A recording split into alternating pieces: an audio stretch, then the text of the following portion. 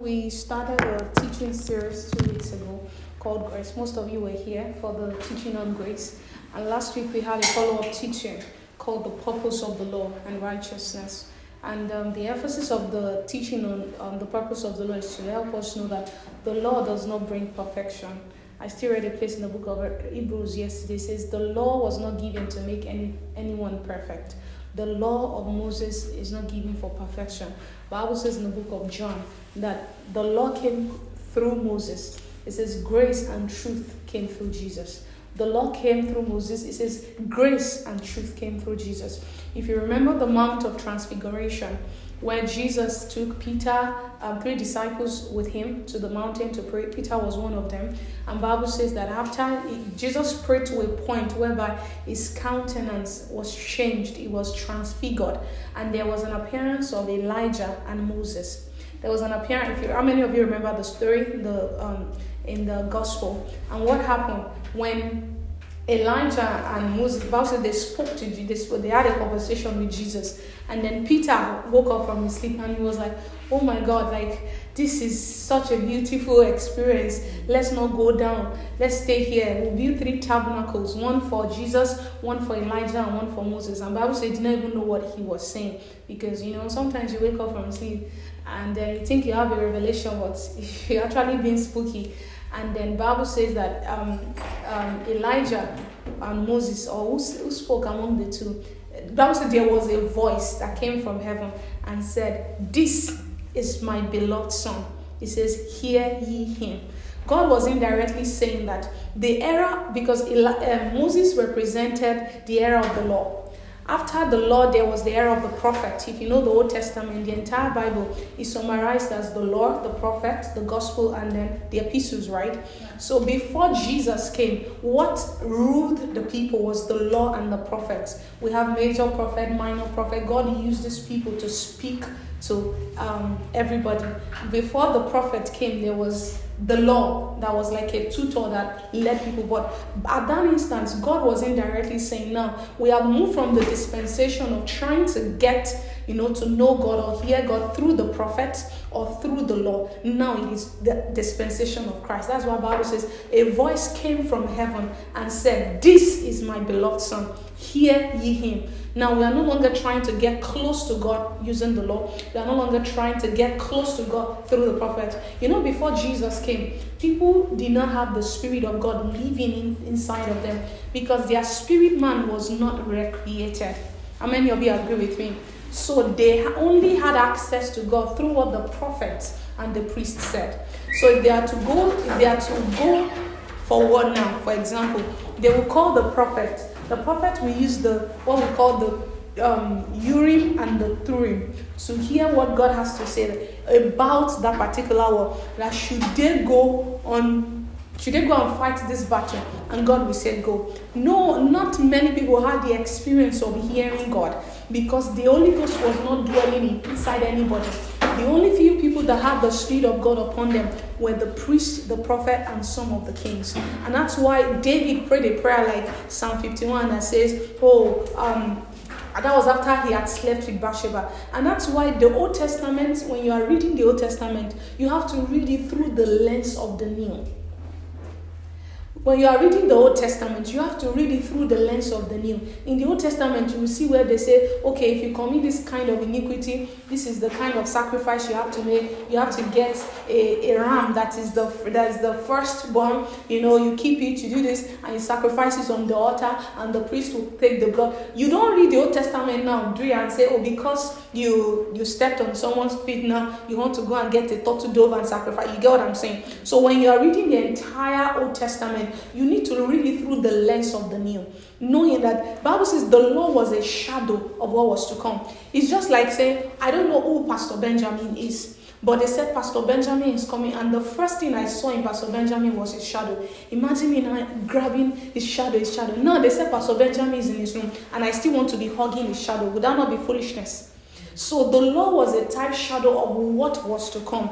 All the sacrifices they were making in the Old Testament, there was one sacrifice that represented all the sacrifices they made, and the one that was still, and that was why Jesus became the sacrifice. Do you understand now? Do you understand? Yes. You know, one of the purpose of the School of Adulam is to establish us in the deeper, truth of the scripture. Let me tell you, if all you know is knowledge, you can know about God and not truly know God. You can know about God and not truly know God. And if all the knowledge of God you have is just on the surface, there will be days where your knowledge will be tested. It is understanding that strengthens your conviction. A lot of believers don't have thorough understanding of the scriptures, and that's why on bad days, they get swept off their feet. Someone introduce a heresy, or you go to a place where someone is preaching what is not consistent with the Bible, you quickly embrace it. Bible says we should not be taught, we are not meant to be tossed to and fro by every wind of doctrine. When you are being taught correctly, when you understand, your convictions are being reinforced. And that's why we go deeper in this teaching, so that you don't just know about grace. You don't just know about righteousness. You don't just know about the Bible. You have a solid understanding of what is in it and what God expects from you. Glory to God. Glory to God. My prayer for you today is that the Lord will cause the eyes of your heart to be enlightened in the name of Jesus. Pastor Benjamin and I have been praying for you. And today I want to teach us on what is called the renewal of the mind / living in victory over sin. Renewal of the mind / living in victory over sin.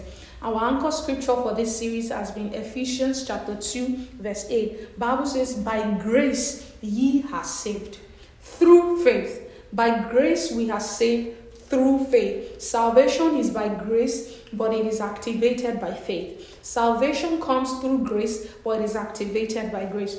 If you check Acts chapter 20 verse 28, I want someone to read it for me. Faith, Acts 20 verse 28, the New King James Version. Acts 20 verse 28. Acts 20 verse 28. Acts 20 verse 28. Therefore take heed to yourselves and to all the flock, among which the Holy Spirit has made your... Read 32. 32? Yeah. Isn't I commend you to God? Yeah. So now, brethren, I commend you to God and to the word of his grace, which is able to build you up and give you an inheritance among all those who are sanctified. Thank you. Verse 32. Those are my two favorite verses in Acts 20, actually. I have some favorite verses inside, but those two stand out for me. Bible says, dear brethren, this was Paul addressing the elders of the church at Ephesus. He says, dear brethren, I commend you unto God. That was the first thing. And then the second thing, to the word of his grace. He now said, it is this word of his grace that is able to build you up and give you an inheritance among the saints. Let me tell you, it is not every teaching that has the capacity to build you. It is not every teaching. It is not every church that has the curriculum of growth. There's some curriculum that are meant to excite you. It is the word of his grace, a deeper understanding, because if you check through the epistles, the main emphasis of Apostle Paul was on the subject of grace, what Christ did, what grace did for us, what grace is doing in us, what grace is doing through us. So he says, I commend you unto God and to the word of his grace. See, I don't want us to be believers that are easily swayed to and fro. Someone teaches this today, you embrace it, say this is true. And then another person comes with something tomorrow, another thing tomorrow, you say, this is true. So you are confused. So who is right? Is it this person? But when you are built, it's like your root is down and then you're bearing fruit upward. It says, I commend you unto God and to the word of his grace. I remember a few years ago, sometimes back in 2015, I'd been born again for a while, since like 2011. But then I was exposed to a legalistic system in code. There are 4 kinds of churches. There are churches that are called Old Testamental churches. There are churches where all they focus on is the law. Thou shalt not do this, thou shalt not. They don't even tell you what God wants you to do. They just tell you what God does not want you to do. Thou shalt not. They are called Old Testamental churches. There's another type of church that is called cross-testamental churches. These are people that they do legalism with grace. They combine the two. So today they tell you what Christ has done for you, but tomorrow they tell you what you still need to do for Christ. It's called cross-testamental churches. In those kinds of churches, they emphasize legalism even more than what Christ has done. So I was in that kind of a church. They are not they don't typically teach error, but then they teach truth with a bit of, with a spice of legalism, that if you're not thoroughly establishing the understanding of scripture, you will easily be swayed away. So the third kind of church is the New Testamental church, where Christ is the focus, what Christ has done for us, what Christ is doing in us, what Christ is doing through us. That is a New Testamental church, and that's the kind of church where you can be built. Like I said, it's not every church that has the capacity to build you. In those cross-testamental church and Old Testamental church, you will always see yourself as a sinner. You will never see yourself through the lens of what Christ has done. The fourth kind of church is called the New Century Church. These are the kind of church where all they teach is motivation. They can teach for 40 minutes and they may not quote one scripture. Someone in Old Testamental church, they come with fables, myths, traditions of men. Maybe what they watched in a movie yesterday can be the title of a message today. Yeah, that's an Old Testament. The pastor is not even establishing the doctrine of the scripture. They will just see a quote by someone and say, I was going through something yesterday, and then that's the message for today. The believers are not rooted in the word of God. That's an Old Testamental church. A New Century church, they are well-branded version of the Old Testament. It can just be like a motivation, like, you can do it. Like everybody's shouting, screaming, glory. The truth is that you're excited. But if you remember the parable of the seed, the Bible said there are seeds that fall by the wayside, and then birds of the air come. And that's why you see some of those people, they don't have character. They were in church 30 minutes ago. Next 30 minutes, they're already, saying the F word, cursing people up and down. Like, you are wondering, what's the correlation? Now, we are not an Old Testamental church. We are not a cross-testamental church. A New Century church, they even have beautiful ambience. They teach more on excellence than they teach more on the Bible. The teaching on excellence is not bad. It's still a teaching we'll do here. But then it's like you presenting it's just like saying that all you eat is cornflakes. Imagine you eating burger for breakfast, burger for lunch, burger for dinner. It's food, right? You are eating something, right? Your body will grow. It's just that you'll be growing on the wrong side. You get what I'm saying? So diet is very, very important. What diet are you feeding on from time to time? So Apostle Paul said, I commend you unto God and to the word of his grace that is able to build you. If you understand the subject of grace, you will be a built believer. You will grow up spiritually. So I remember when I just got born again, I was in like a cross-testamental church for a very long time. In this kind of church, they don't believe in speaking in tongues. They believe speaking in tongues is reserved from the lead pastor. For the lead pastor, if you speak in tongues, they will tell you that you're under the influence of demonic spirits. But then they teach the Bible. So it's not like they don't teach, but they teach Bible, but then they have some reservations about things they don't understand. So I remember back then, if I make a little mistake, after every sermon, we'll kneel down and be crying on the altar, God, I'm sorry, for a sin you committed 6 months ago that God has forgiven you. We were more sin conscious than we were righteousness conscious. Because sin consciousness will produce a sinful lifestyle. So every time the man of God teaches, it's like he reminds you of the same thing you have repented of. So you still cry, God has forgiven you, but you refuse to forgive yourself. So every sermon, what makes the pastor know that his sermon was effective? How many people again? So you see people giving their life to Christ and taking it back, giving their life to Christ. Like, I'm not against repentance, but if it brings about sin consciousness, there's a difference between godly sorrow and condemnation. There's a difference between godly sorrow and condemnation. Bible says godly sorrow leads us to repentance. Godly sorrow, if a believer makes a mistake, if you sin, if you check 1 John chapter 2 verse 1, Bible says, if any man sin, if a believer sins, it says, we have an advocate with the Father, Christ Jesus, who is the propitiation for our sins, and also not for us only, but also for the entire world. Now, Christ is the propitiation for our sins. The Bible says, if you sin, that means God is not expecting a believer to sin. So sin is not supposed to be the lifestyle of a believer. But peradventure you make a mistake. The Bible says there is a propitiation for your sin, which is Christ Jesus. Now, I was going to say something. What did I say before that time? You were comparing godly sorrow and condemnation. Thank you. So if a believer sins, something within you should make you feel bad.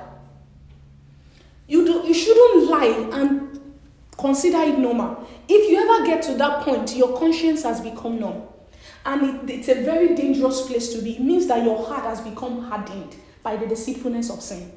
So if you are a believer and you make a mistake, maybe you lied, you are in bitterness, you keep malice, something should convict you. It is called godly sorrow.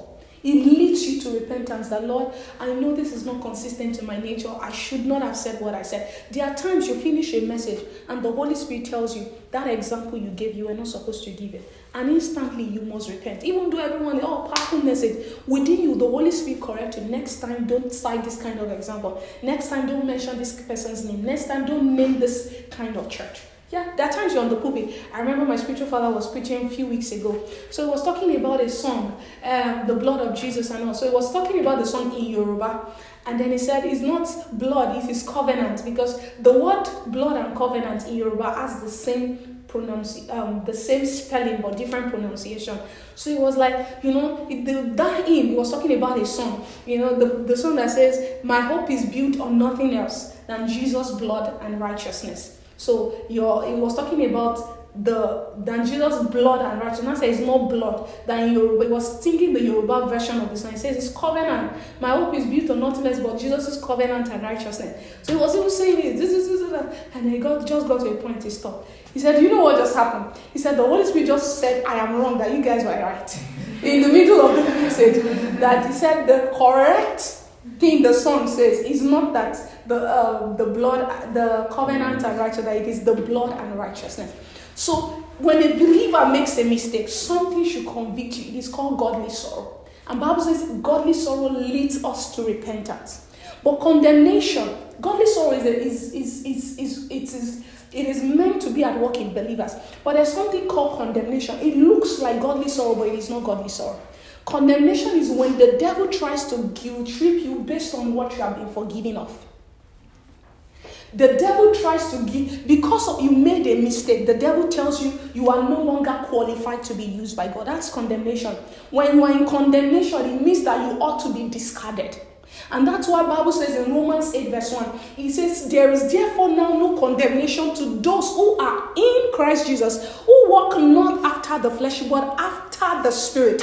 There's a difference between living in the Spirit and walking in the Spirit. There's a difference between walking after the flesh and walking after the Spirit. I will get there. But God says, as a believer, you are not meant to be living in condemnation. Condemnation is a tool of the enemy. The devil comes to tell you, because of your past, you don't deserve a good future. Let's say you've aborted like 4 times a day, and now you have given your life to Christ. The devil will now keep bringing the thoughts of that past mistake to tell you the reason you are still single is because of your past life. That's condemnation. That is not from God. Bible says if you are in, the first 2 yardstick for not being in condemnation is first being in Christ and then walking after the Spirit. I'm going to get there. Glory to God. So one of the essence of this teaching is to make us more righteousness conscious than we are sin conscious. Sin consciousness will produce a sinful lifestyle, while righteousness consciousness will produce a right lifestyle.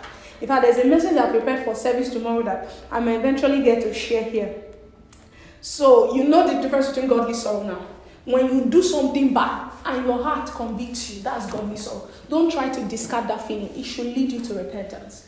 But when you have repented, but the devil still keeps bringing the thoughts of what you did, he's still guilt-tripping you based on what the mistake you made. Now that's condemnation. Don't accept it. Tell the devil, there is therefore now no condemnation for me because I'm in Christ Jesus. I'm no longer walking after the flesh. I am now walking after the Spirit. Glory to God. Amen. Glory to God. Amen. Another thing we've established is that sin is first a nature before it's an action. When you did not become a sinner the day you stole. I'm not saying you have stolen before, but let's assume the first mistake you've ever made in your life was that you stole. Because you don't look like someone that can steal. What kind of sin do you think Noah would have committed first? Stealing first. Lying. Yeah. That's common to everybody.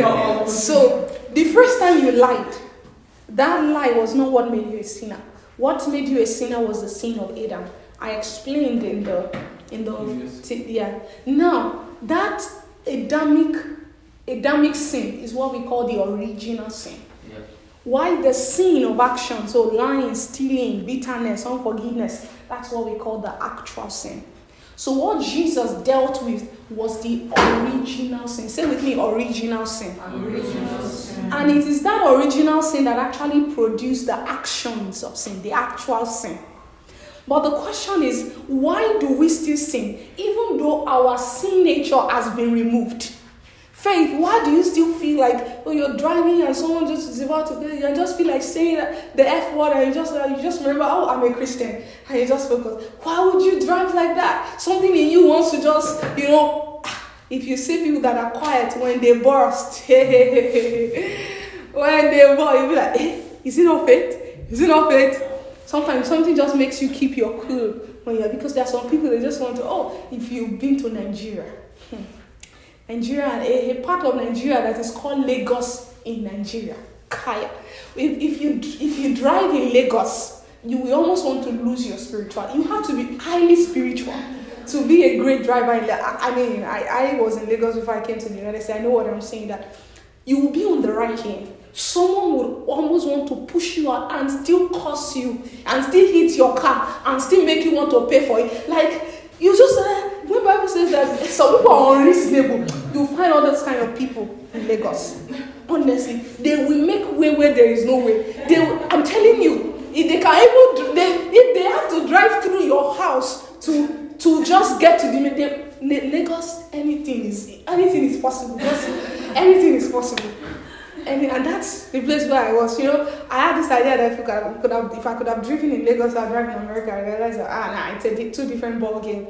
The laws are different. Now, in fact, it's harder to please. Now, let me use this as an example of law. It's harder to please God more in a place where there is law, because there was lawlessness in Nigeria. You can drive anyhow. There's no police that will stop you. You're on 120 per hour on the place, or kilometer per hour on the place where you're supposed to be driving 65 kilometers per hour. Nobody will stop. Lawlessness, everybody is just living anyhow. But here in America, the law says that here is 35 kilometers per hour. The next street might be 20. The next street might be 15. You're paying attention. So the law keeps you in check in a way. I'm trying to use that to describe why God gave the law and all.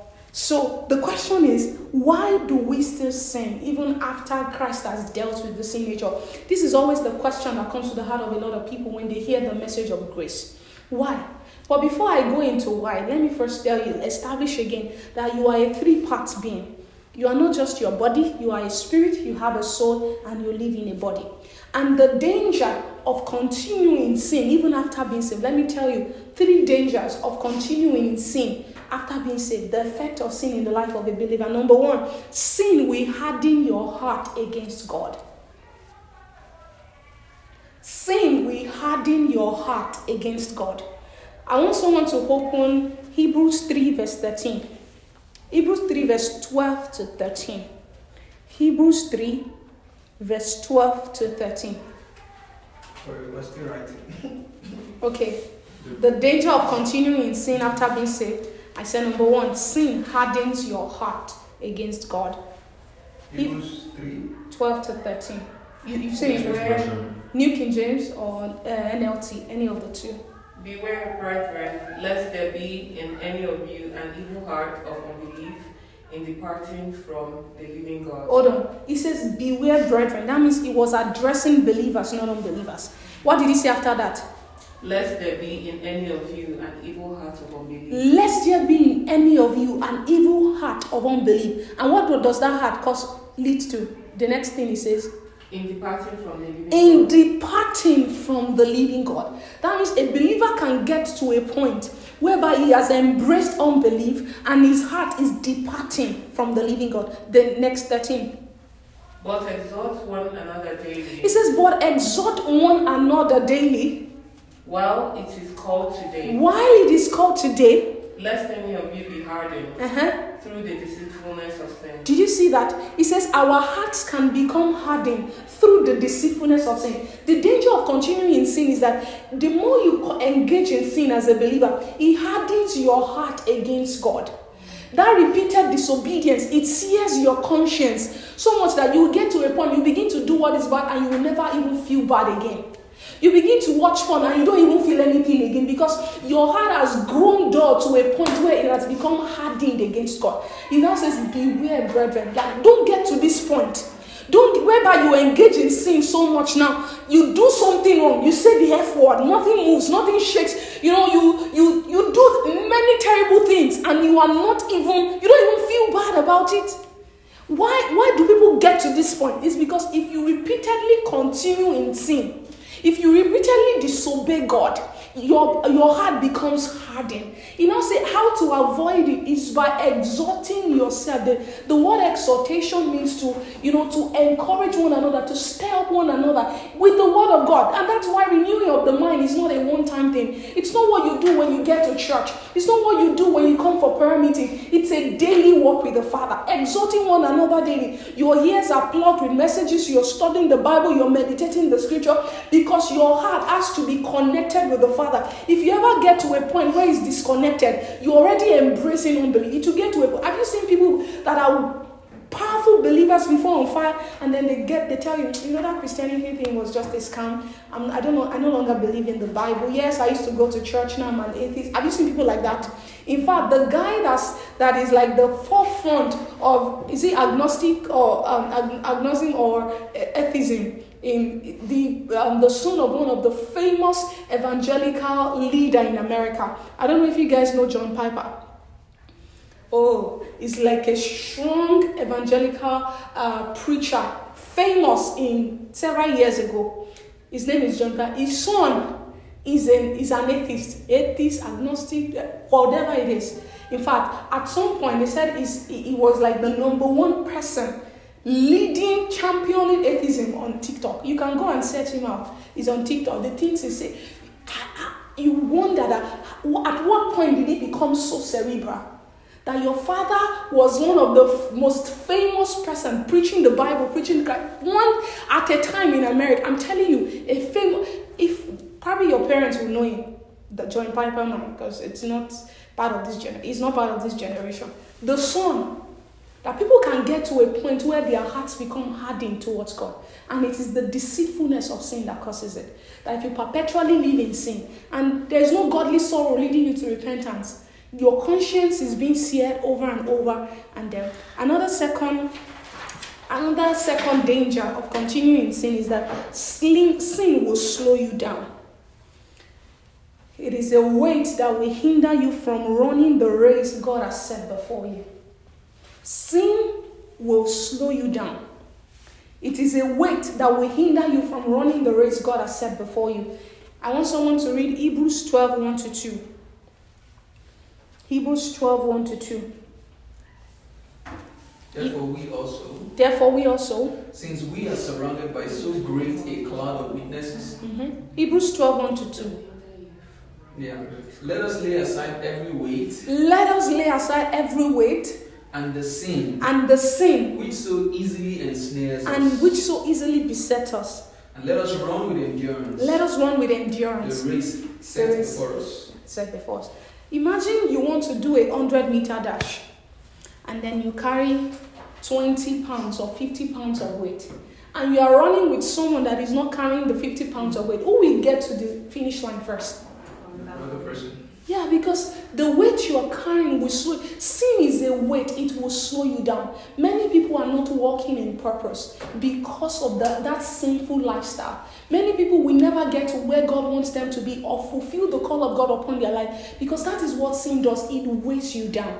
Today you are repenting from the same sin. You are repenting. You're not trying. You're not even desiring to live in victory over it. Sin is a weight. It slows people down in the race of destiny. The third danger of continuing in sin, that sin will put problems in your life. Sin will put problems in your life. I want, who has not read scripture here? Sam, read John 5 verse 14.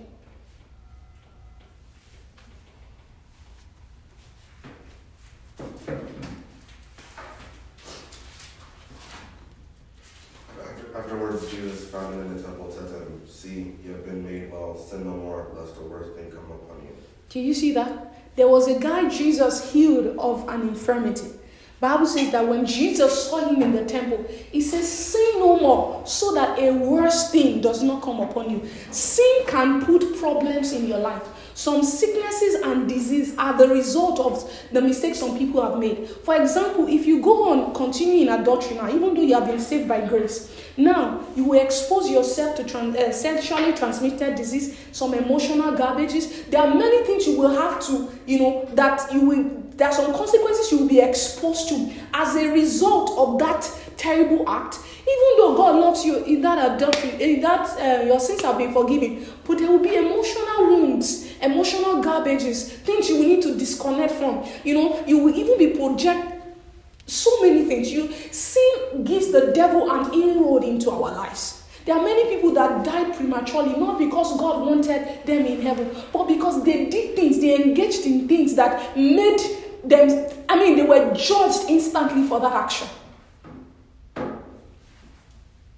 Because I remember the story of a particular man. God told Kenneth Hagin to go and tell him. He says he needs to judge himself. He says, tell him he needs to judge himself. The guy was teaching some truth and then he was already entering into heresies. In fact, 2 occasions, 2 different people. He was already entering into heresies. And people have tried to call his attention. They say he does not listen. Kenneth Hagin said he went to his church that day. He parked in front of his church. And he saw him having a conversation with him that nobody has tried to talk to this man. He would never listen. Like when people begin to exalt wrong teachings above right teachings, one of the things God does to preserve the body, because they are already a known voice, a global voice, their error can lead many other people into error. So what God does is that God calls them home. Because he knows that if they continue to be on earth, because, people listen to me, the way I am now, you listen to me. One of the reasons I need to be careful is to ensure that I'm teaching the right thing, because the day I begin to dispense wrong doctrine, I will begin to contaminate the lives of the people that are under me. So for God to avoid that, he quickly calls the minister home. There are many people that have died prematurely because God knows that if they continue to stay on earth, their teachings will damage the body. Cancer is a form of growth, but it's a deadly growth to the body. How do you deal with cancer? You remove the cancerous cell, but by the time you remove it, you will realize that it has spread even to some good cells. That's how some teachings and some meanings, it can start little and begin to spread. And for God to preserve the body and to also preserve the ministry of the minister, he calls them home. So there are people that have died prematurely, not because God wanted them here, but because they never judged themselves. Now the thing is, how do I get to a point where I live in victory over sin? That I'm not perpetually continuing a lifestyle that I once lived before. How to renew your mind? Number 1 is by learning Christ. By learning Christ. How to renew your mind? By learning Christ. By learning Christ. There are 3 stages a believer will go through in your Christian walk. There are 3 stages you will go through in this Christianity.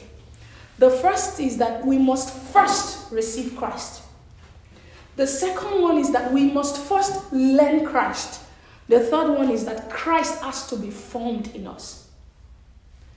Sam, what did I say? Learning Christ. We must first receive Christ. Yeah.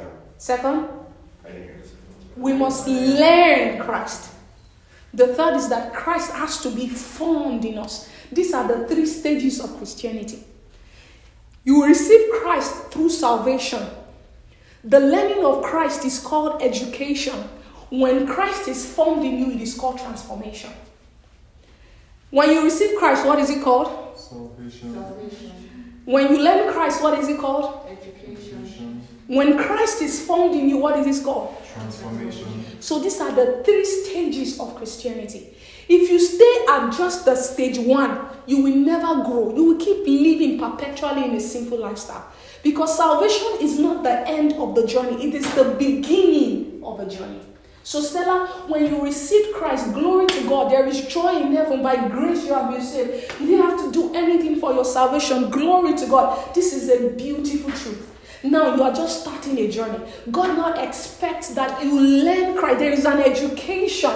There is a new way. When I got to the United States, one of the things I had to do was to learn the culture, the laws of this place. If I have to drive on this road, I cannot drive with my Lagos mentality in America. Here there are lanes. There are no lanes in Nigeria. You can be driving and someone enters your phone, someone pushes you out of it. Like, it's just crazy.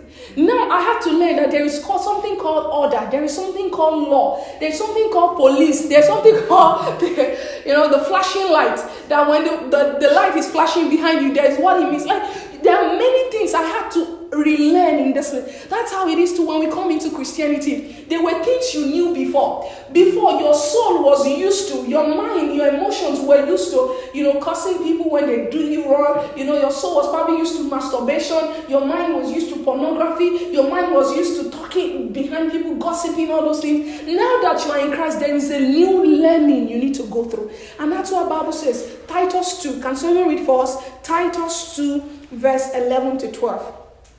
The New King James Version. For the grace of God has appeared that offers salvation to all. It teaches us to say no to ungodliness and worldly passions and to live self-controlled, upright, and godly lives. Did you see that? He says the grace that brought salvation has appeared unto all men. Titus 2, 11 to 12. He says the grace that brought salvation appeared unto all men. Now when you are saved, it now says it teaches us. There is a learning of Christ that every believer needs. There is an education you need to go through. That's why no matter how far your local assemblies or a place where you are being taught correctly the word of God, it is never too far compared to the truth you are being. Some of you, if you want to eat now, there are some restaurants that comes to mind first.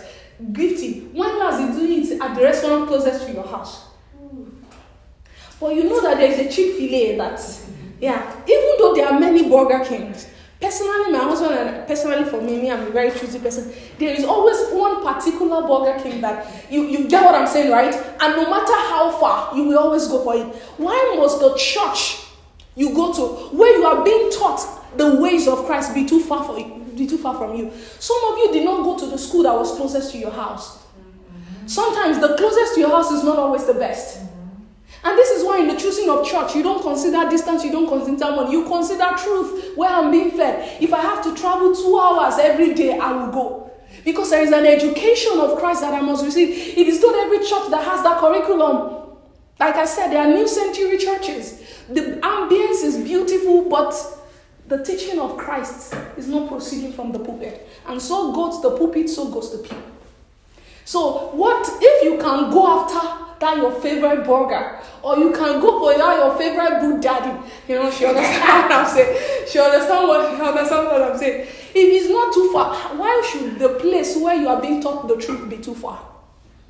So there is a learning of Christ that every believer needs. This is how we renew our mind, by learning Christ. First, you receive Christ. If you read Ephesians 4:20, the Bible says you have not so learned Christ. Ephesians 2:20. That means Christ is not just to be received. Christ ought to be learned. I have to learn the culture of the kingdom, the ways of the kingdom. The world will tell you that the way to grow rich is by saving more. The word of God will say there is he that gathers and then tends to poverty. There is he that scatters and then have more than enough. Like the ways of the kingdom are not the ways of this world. There is a lot of unlearning you need to engage in. A lot of new things you need to learn. So repeat after me: by learning Christ. By learning Christ. How do you learn Christ? You are taught the word of God. Let us read the scripture together. It's a long read. I want us to read it one verse after the other. So everybody will be reading. You'll be rotating it. Ephesians 4. And Stella, I'm going to start with you. And don't be in a hurry because I want to explain. I want us to read the New Living Translation. Ephesians 4, 17 to 32. The New Living Translation. And I want everybody to read Ephesians 4, 17 to 32. The Bible says grace teaches us to deny ungodliness. So grace of God is never a license to sin. Let me know when you're ready. The grace of God is never a license to sin. It teaches you to deny ungodliness. Ephesians 4, 17 to 32. Are you ready? You can start. You can start, okay. Ephesians 4 verse 17. The Lord's authority, I say this, live no longer as Gentiles do, for they are hopelessly confused. Yes. Hold on. Now, the first thing I want you to know is that this scripture was written to believers. And the Gentiles are people we call unbelievers in our day. He's now telling, Paul wrote to believers saying, don't live as unbelievers do. He said because they are hopelessly confused. And why they are confused, that's what he wants to say next. Their minds are full of darkness. Their minds are full of darkness. He did not say their spirit. They wander far from the life of God because they have closed their minds and hardened their hearts against Him. Do you see that? Is that all? Yeah. He says, don't live like unbelievers because there is a futility in their minds. And that's why you can be a born-again Christian and still be living like an unbeliever. You still have the desires for flesh. You still have the desire to do the things you used to do before you gave your life to Christ. It's because your mind, if you don't renew your mind, you will still be living carnally. So Apostle Paul was saying, even though now that you are born again, don't live like the Gentiles do. Don't live carnally. Don't be submitted to the dictates of the flesh. He said the reason they are like that is because their foolish minds are darkened. He says they are alienated, they are cut off from the life of God. There is a life God has given us as believers, it's in our spirit, but that life needs to flow into your mind. And that's why renewal of the mind is necessary, yes? Next. They have no sense of shame. They have no sense of shame. They live for lustful pleasure. They live for lustful pleasure. And eagerly practice every kind of impurity. They eagerly practice every kind of impurity. God does not expect you as a believer to live like after the dictates of the flesh. That your actions are not propelled by the impulses of the spirit. That you are no longer, even though you are in the spirit, you are not walking after the flesh. You are walking after the spirit. He says they don't have shame. Anything their body tells them to do. I feel like having sex now. They look for the next guy. I feel like, drinking now. They look for the next bottle of alcohol. They eagerly do things that the flesh dictates to them. Now you have been born of the spirit. The sin nature has been removed. He says your mind needs to come into the understanding of this reality. That I'm no longer moving by the dictates of the flesh. My actions are now being propelled by the impulses of the Holy Ghost. Next. But that isn't what you learned about Christ. Hallelujah. You see the difference? An unbeliever lives that way, but now there is a new life in Christ that needs to be learned. What does it say next? Since you have heard about Jesus. Since you have heard about Jesus. And have learned the truth that comes from Him. You didn't just hear about Him. You were not just saved. There was a learning that you were engaged in. There was an education you received. What did He say next? Says, throw off your sinful nature and your former way of life. Did you see that? God does not expect you to continue in that old lifestyle. He said you need to throw it away. It says, which is corrupted by lust and deception. You see, your mind had absorbed a lot of wrong things before you gave your life to Christ. Now that you are giving your life to Christ, He says, put those things off. The sin nature has been removed, but those bad habits, you need to put them off. They are like, some women, they keep clothes they never use. Say, I'll slim down. I will never do that. I'll slim down. I like this clothes here. You keep it. First year, second year, third year. It's after the 6th year when the clothes is no longer looking good. I say, I want to dash this out. I've realized if I don't wear a cloth between 6 months to 1 year, it's not meant to be in my closet. Put it off. Just let it go. Say, you buy a new pouch, you change your pouch. Say that old one, you keep it, but you never go back to it. Sometimes we love keeping old stuffs. God says it's time to let it go. What's the next verse? 23. Yeah, 23. Instead, let the Spirit renew your thoughts and attitudes. Did you see that? Now your thoughts are supposed to be different. They are supposed to be, it says, be renewed in the spirit of your mind. That's the way New King James put it. That your mind needs to go through a renewal just like your spirit has been recreated. That the realities in your spirit need to be transported into your mind. It says, let the Spirit renew your thoughts and your desires. That we no longer think the way we used to think. There are times that before you gave your life to Christ, as soon as you see a woman, you have already seen her nakedness. You picture it in your mind. Now, Bible says, whatsoever things are pure, whatsoever things are godly, whatsoever things are, see, these are the things you should think about. That your thoughts are being propelled by the Spirit. They are not motions of the flesh. They are dictated by the Holy Ghost. Your desires are now different. I don't wake up one morning and I feel like taking a gun to shoot Gifty. It doesn't cross my mind. It never will. I'm not thinking new thoughts. I'm thinking differently. My perspective is elevated. I'm not thinking of how to take advantage of the person next to me. I'm thinking of how to be a blessing. Your thoughts now as a believer ought to be different. That's what is called to renew your mind. What's the next? Mm-hmm. Put on your new nature. It says, put on your new nature. Created to be God. It was created to be like God. Truly righteous and holy. Now see the next thing Sister is saying. So stop telling lies. Now that you are in Christ, your old nature tells you that it's okay to tell lies. They even brand it. There's some they call white lies. There's some they call... He says, so stop telling lies. He was talking to believer. We have to learn the culture of the kingdom. We don't tell lies here, whether white or black. Stop telling lies. What's the next thing? Let us tell our neighbors the truth. Tell your neighbors the truth. For we are all parts of the same body. We are all part of the same body. If I know something that will benefit EHE, I will not hold it back for selfish advantage. Tell the truth. What's the next thing? And don't sin by letting anger control you. My dear, your American accent is so thick that I can't hear what you're saying. Sorry, come again. You're too fast at it. So just... And don't sin by letting anger control you. And don't sin by letting anger control you. That means now in this new kingdom, we are not controlled by our anger. We don't let anger get the best of us. Even when we are angry, we don't move. I'm angry now. You begin to break things. You break the TV. You better say that's who I am. That's what I do when I'm angry. You now get married now. Your husband is dealing with anger issue. You are making your spouse pay for something he did not do. He said, don't sin by letting anger control you. In this kingdom, we are not controlled by anger, we are controlled by the Spirit. That there are times you are wrong, you are right. The Holy Spirit will still tell you to go and say sorry. Yeah. That's the culture of the kingdom. Yeah. I saw a post on Instagram. You know, this girl that does Ariel Patrick, this girl that does, Christian kids, they said, me on my way to go and tell God what someone did to me, and God says, forgive. Like, when you want to imagine Drea did something bad and I want to go and report to God and God says go and walk in love instead, and you're like, excuse me, that's the kingdom way. That even when you are right, sometimes God will still say go and say sorry. Yeah. We have to learn Christ. What's the next thing? Don't let the sun go down while you're still angry. See, some people can get mad for Africa. I was telling my husband today how someone was angry with her dad for almost 6 years or less than. Yeah. Until now, there are still roots of bitterness within her that she needs to get rid of. Yes, many of us came from dysfunctional backgrounds. But if we don't allow God heal those emotional wounds, it will affect the way you raise your own family.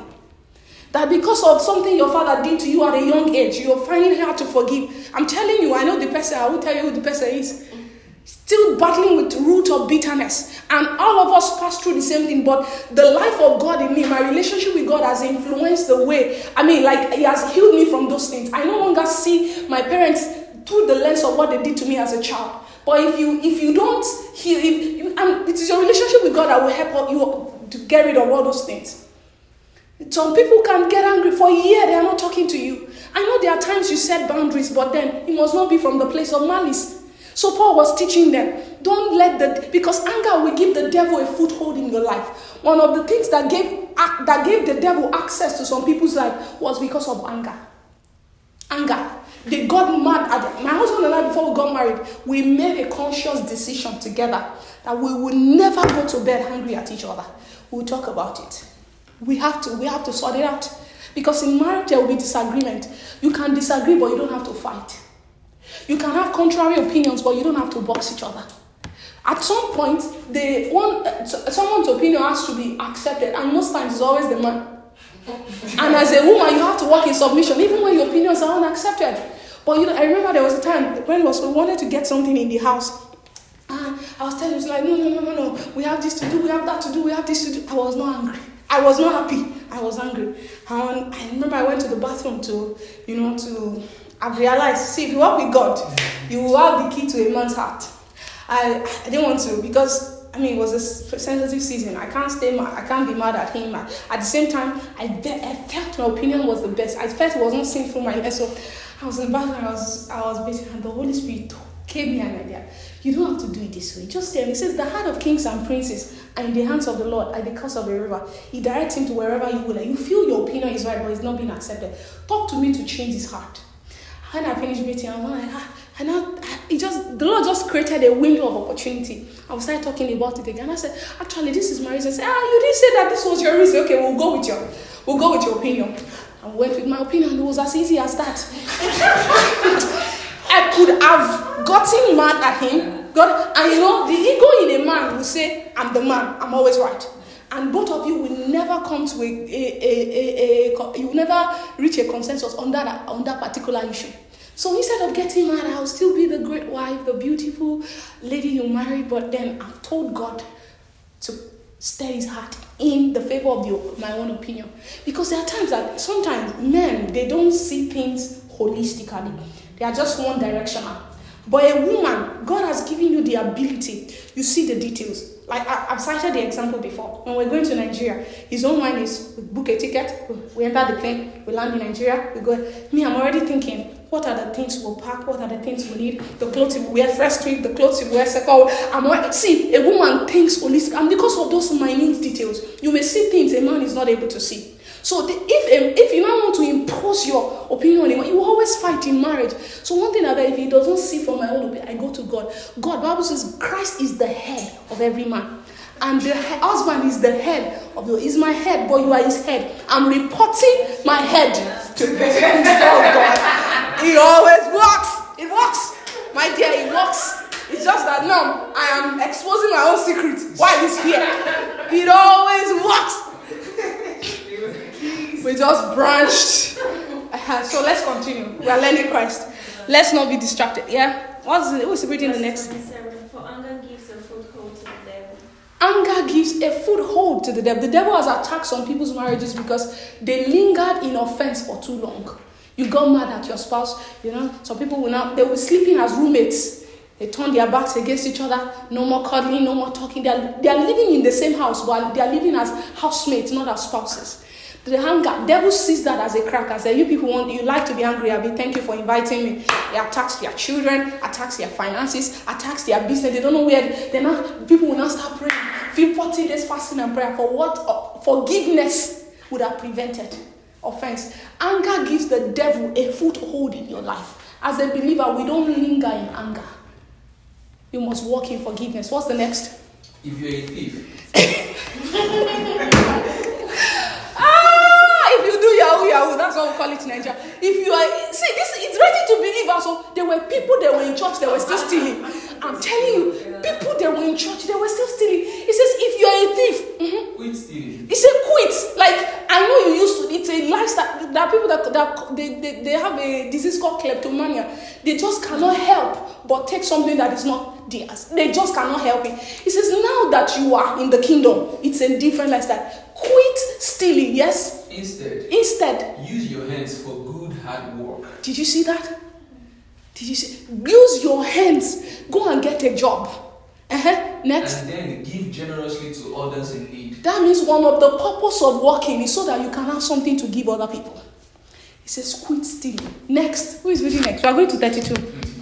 Don't use foul or abusive language. Did you see that? Any small thing. You know what I'm saying? For the people that are listening online, it means you are using the F word. Don't use foul or abusive language. There's a way you talk to people. Let everything you say be good and helpful. See, this was Paul giving them the curriculum of the kingdom. These things, you don't assume that people will know it. You have to teach it. He says, don't use foul or abusive language. Yes, let everything you say be good and helpful. Be good and helpful. Yes. So that your word will be an encouragement to those who hear them. Your word is meant to be an encouragement. Next. It says, and do not bring sorrow to God's Holy Spirit by the way you live. Did you see that? Your lifestyle can grieve the Holy Spirit. Don't bring sorrow to the Holy Spirit. The Holy Ghost can be grieved. He's a person. He has emotions too. He says, don't bring grief to the Holy Ghost by the way you live. What next? Remember, he has identified you as his own, guaranteeing that you will be safe on the day of redemption. Thank you. The next? Get rid of all bitterness. Hey, see, these are subjects that we can teach each for a whole month. It says, get rid of all bitterness.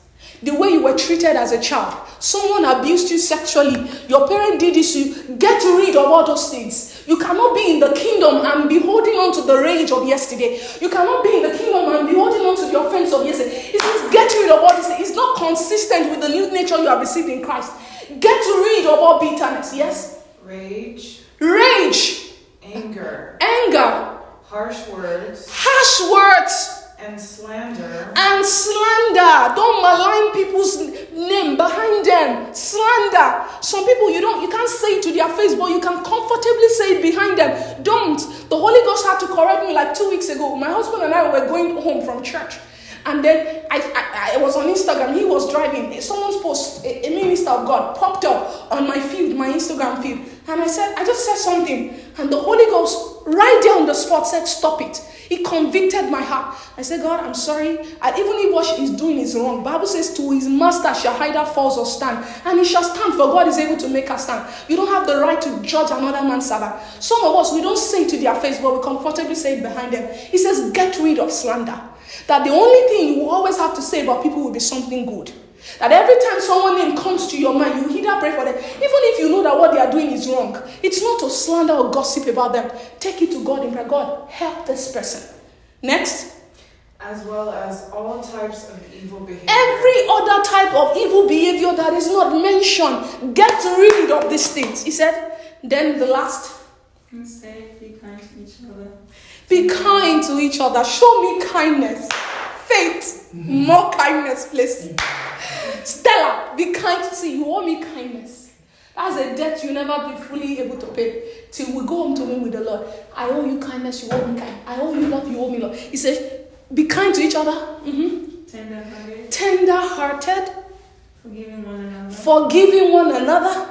Just as God through Christ has forgiven you. He says, just as God through Christ has forgiven you. So we forgive because we are being forgiven. We don't forgive so that we can be forgiven. We forgive because we have been forgiven. Glory to God. Amen. See, you renew your mind by learning Christ. Learn the ways of the kingdom. The second thing, I'm rounding up now, is you renew your mind through meditation. Say with me, meditation. Meditation. All the things that I said that grace has made available for us. Righteousness, our spiritual authority, our privileges in God were restored, our healing and health. How come we say that Christ healed us by his stripes, but sometimes you still feel sickness in your body? Does it contradict what Christ has done? No. It's because those truths, those realities, they are positional truth. For it to become an experiential truth, you need to meditate it, because it is meditation that forms it in your consciousness. In the realm of the spirit, consciousness is very powerful. If Pastor Benjamin stands now and say, let's say there is someone that is possessed by a demon, and he said, we need someone to cast it out.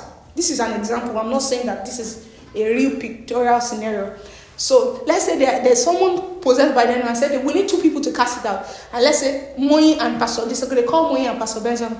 And Moi comes and says, in the name of Jesus, I cast you out. And the demon looks like, waiting be your name. Paul, I know. Jesus, I know. Who be this one? Like, who is this one? Like, why? And then Pastor Benjamin comes and says, in the name of Jesus, you false spirit, get out in Jesus' name. Now, the devil does not just respond to your words. The realm of the spirit does not only respond to your word. The realm of the spirit responds to your consciousness. So if Moi uses the name of Jesus, and it does not produce the same result, and Pastor Benjamin uses the same result, and it produces result, number one, you can think because it's Pastor Benjamin. No, most likely not. It's because the realm of the spirit responds to our consciousness.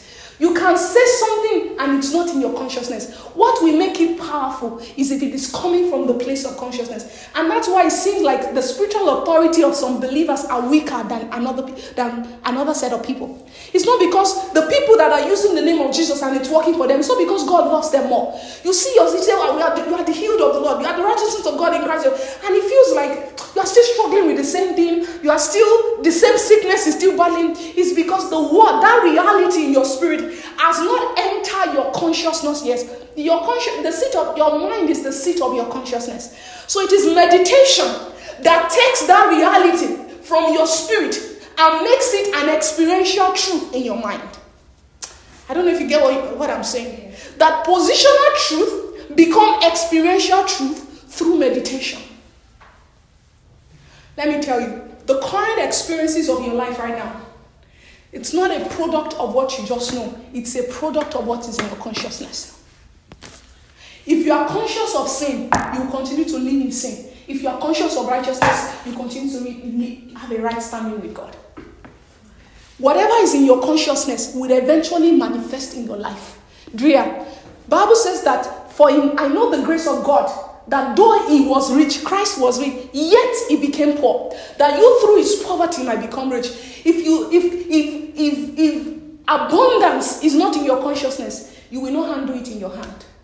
If the husband God has promised you is not in your consciousness, if that promise is not in your consciousness, no matter the amount of scripture you know, it will not be manifested physically. The current experiences of your life, they are not just what you know, they are a product of what is in your consciousness. This is why meditation is very important. It's a subject that many people don't touch a lot. We focus more on knowledge than we focus on understanding. Meditation brings understanding. That every day, you can start with 5 minutes. You can start with 2 minutes. That there will be a particular verse of the scripture. Maybe you are struggling with an addiction and you have been trying to live above it. And everything you've done, you prayed, you fasted, nothing is working. Let me tell you something. There's something called meditative prayer. You can take a scripture like Romans 6:14. Bible says, sin shall no longer have dominion over me.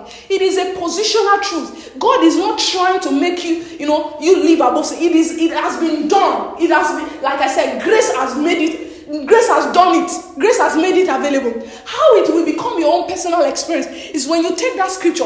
You're battling with pornography, you're battling with masturbation, you're battling with sexual immorality. You can't go a day without having sex with someone. You take that scripture and every morning you wake up. Sin shall no longer have dominion over me. Sin shall no longer have dominion over me.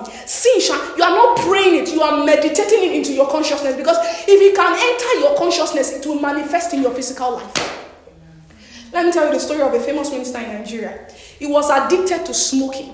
If I mention his name, you will know him. Most of you might know him. He was addicted to smoking. And then he got born again. And because it is your spirit that is recreated, not your body, not your mind, you will still feel like doing it. So he said, someone taught him these things I'm teaching you. And then he said he would take the cigarette in his hand. He would be sticking. I'm the righteousness of God in Christ Jesus. I'm the righteousness of God in Christ Jesus. He said he meditated that scripture to the point that there was a day he took the cigarette, he could not lit it. Because his consciousness had come to a realm that this is no longer consistent to my nature. He wasn't trying to get over smoking. Until he entered his consciousness, it never became an experience. That there's sickness in your body, even though the Bible says you are the healed of the Lord. The reason you are not experiencing is because it has not entered your consciousness.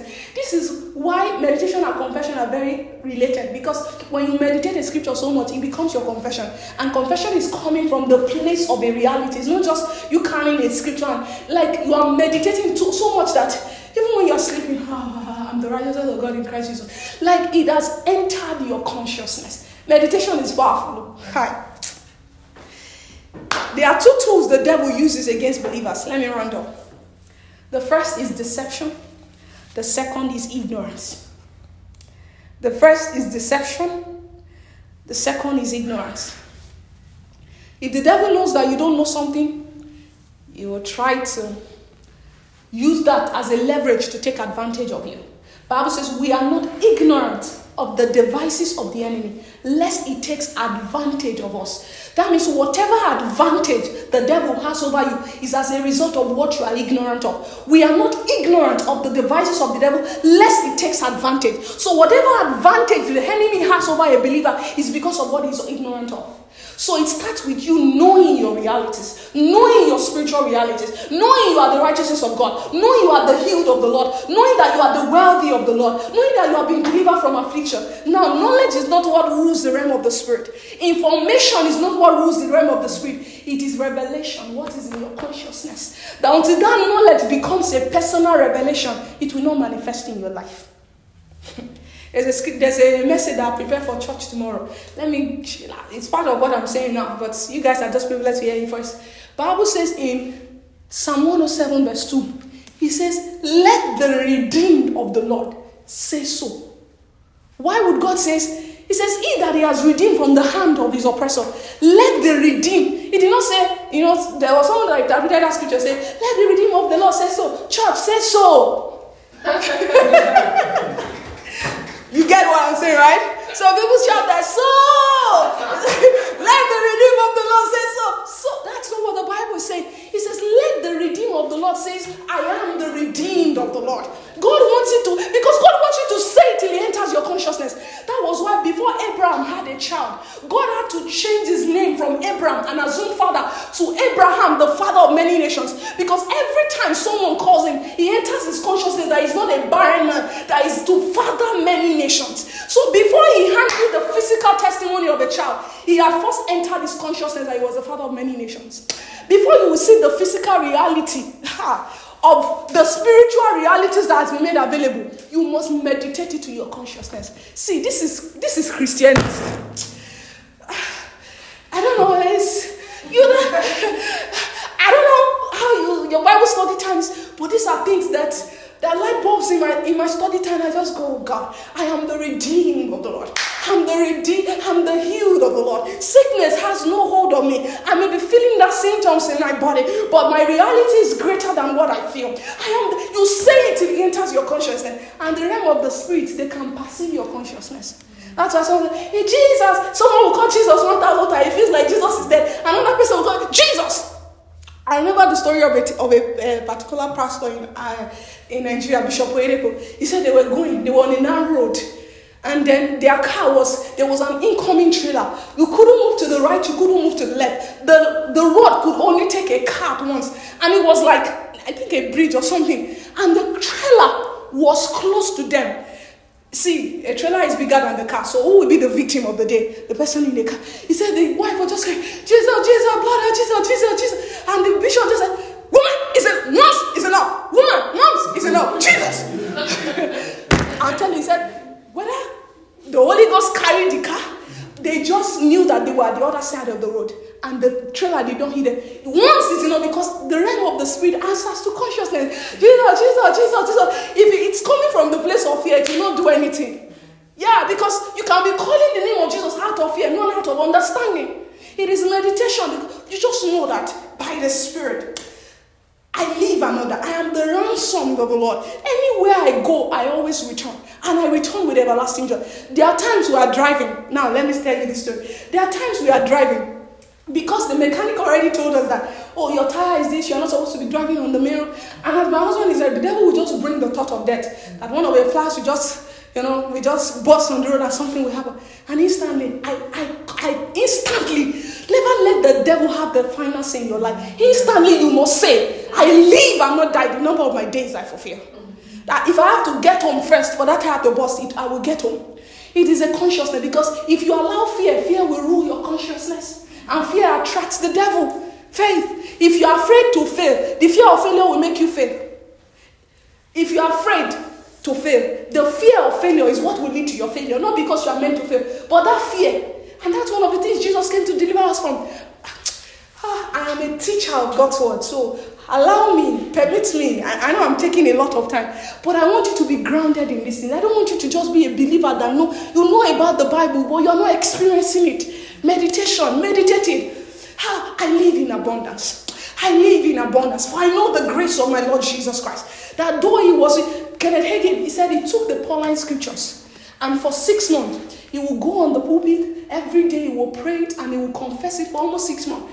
He said, his teaching in his church changed. It was amazing. I said, people were not coming for midweek service. People were not showing up. He said he stumbled on the Pauline scripture, and he will pray and confess and meditate it so much. He said, 2 started turning to 4. 4 started to, people started showing up that the way he was teaching, everybody was, come and hear, you need to show up in midweek. He said his teaching had radically changed. That he taught better in 6 months than he had taught in 6 years. Like, you can experience this truth, or they are not positional truth. They are positional truth, but they can become your own experiential truth. That you have handled healing, not because someone said it, but because you have seen it in your life. You have handled wealth, not because someone preached about it, but because you have experienced it in your life. A man of God said, Bishop Oyedepo, it's also a famous bishop in Nigeria, that he stood on this particular scripture. In him was life, and that life was the light of men. They said he confessed it for about a year or 4 years, and things changed radically in his life. This man of God I was saying, it said he too, he did like 6 months. He said he even set an alarm on his phone, like every 5 minutes. The alarm will pop up. He will say to himself, in him was life, and that life was the light of men. See, when this man of God is teaching, the man that I heard it from, when he's teaching, something within you changes, because he's not just preaching what, it's communicating spirit. There is a light that has been built in his consciousness that every time he opens his mouth, it's like, there are some people that they teach, every word is a hit statement. Apostle Selma is like that. How many of you believe? Like, you are trying to write something, they've already said 4 things that you are trying to catch up. Like, every word is a hit statement. That you can get to that point where the life of God is not just something you read in the scripture, it has become a tangible experience. Glory to God. Let the redeemed of the Lord say, I'm the redeemed of the Lord. I am the redeemed of the Lord. I am the redeemed of the Lord. I am the redeemed of the Lord. I don't just attend Redeemed Christian Church of God. I am the redeemed of the Lord. Then finally, I don't know if I should keep this for next week. Should I? Sure. If you need time to. Yeah. Let me keep this for next week because of time. I want to give him for questions. I feel like teaching it, but I hope that I'll be able to sustain this momentum. How many of you enjoyed today's teaching? Glory to God. Hallelujah. So, Fruitful to the devil. Yeah. It just reminded me of something that came up during my Bible study this week, where I was reading in Luke. It's Luke chapter 4, and where Jesus was tempted by the devil. Mm-hmm. First of all, it's like, the devil get mine though. But then it's like, okay, so after 40 days, and he was hungry. Yeah. And when Jesus was on earth, he was 100% man. So the way you feel when you're hungry is how you feel. And imagine 40 days without food. The same hunger that made Jesus sell his birthright. Yes. So he was in a position of weakness. Vulnerability, yeah. And the devil came to try his luck. Yeah. And he tried, no work. And then in the scripture, I wanted to open it, he said he left and for another opportune time. And today I was sharing it with my sister. She reminded me of a teaching my dad did, where he said the devil is not omnipresent. No, he's not. He's not, and he's not constantly following you. Mm-hmm. He has other people he's trying to follow too. Yes. But when you allow sin in your life, it's almost like blood in the water, and the sharks can smell it. And then he comes and starts attacking. And once he gets a foothold, it can be very difficult to get it out. Yeah. So it's reminding me again. It's like, it's easier, it's actually better if you don't even allow that room at all. Sure. Yeah, that's fine. Thank you for that. Very good. Thank you for that. Any other contribution? Any other? Just like a question. Yeah. Spoke about slander. Yeah. And how you saw a video and the Holy Spirit convicted you not to say anything negative. Yeah. Or there's some YouTube channels I know. Yeah. So like, are you trying to say that those people that point out what is not good based on the word of God, are you trying to say that that's slander? Well, from experience, what I've realized is that those YouTube videos, those people that do those kind of YouTube videos, they are just looking for views and followership. Because sometimes they pull things out of context. The sincere truth is that there are ministers that are doing what is wrong. I mean, from the eastern part of Africa, a lot of people are abusing the office of a prophet. Are we saying that we shouldn't say anything about it? What you need is to know the truth. And the Bible says the truth will set you free. Now, to bring all those people on a public platform and start calling their names, that does not bring glory to God. The best you can do is to intercede for them. So, you get what I'm saying? To zoom in on someone, there was a guy in the Bible, his name is called Apollos. Bible says Apollos was fervent in the spirit. He was eloquent. He could quote many scriptures. And this guy was preaching about. But Bible says he only knew the baptism of John. Until Priscilla and Aquila, they saw him. And Bible says they drew him aside. And they taught him the way of God more accurately. He did not even know there's someone called Jesus. He did not know about baptism of the Holy Spirit.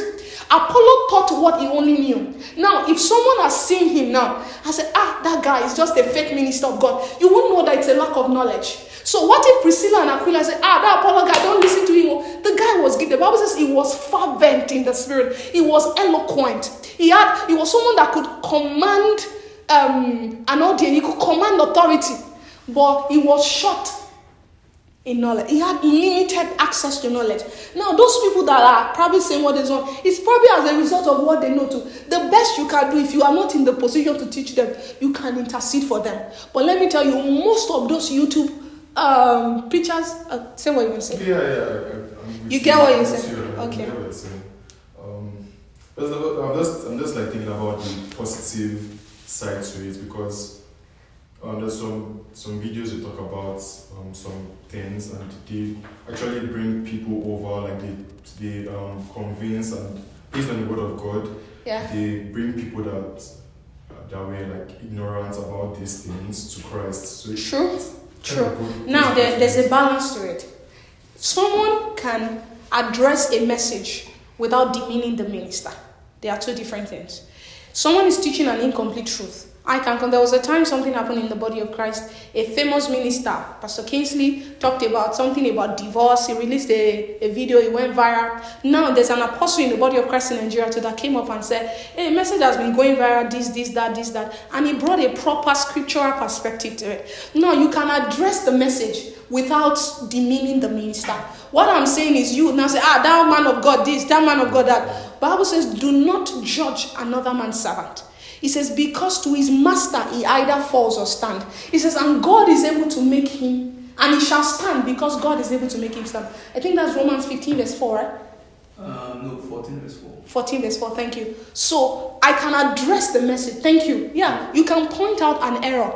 Someone is teaching, and there was something that happened like a few weeks ago. Even in the church, my husband was testing me. He did not know that the phone was not with me. But because when you see error, you can, if you know the truth, you can know that this is error. It is the presence of truth that makes error exist, right? There is no such thing as $200. There's no such thing as a fake $200 bill. Have you seen a fake $200 bill? Because the real does not exist, right? So the presence of truth gives room for perversion. So you can address the message without demeaning the minister.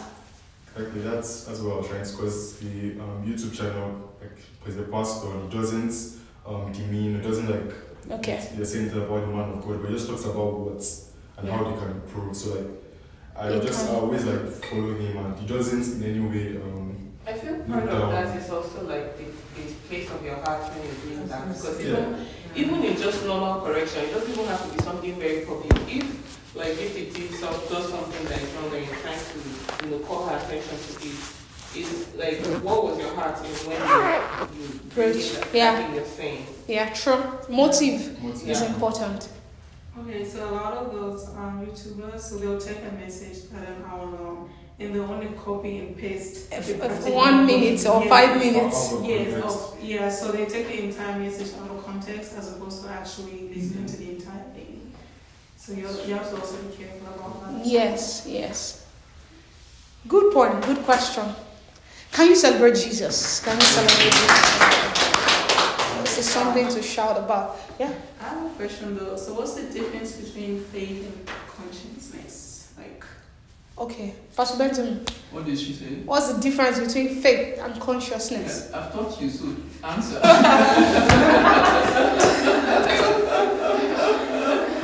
Okay, so faith,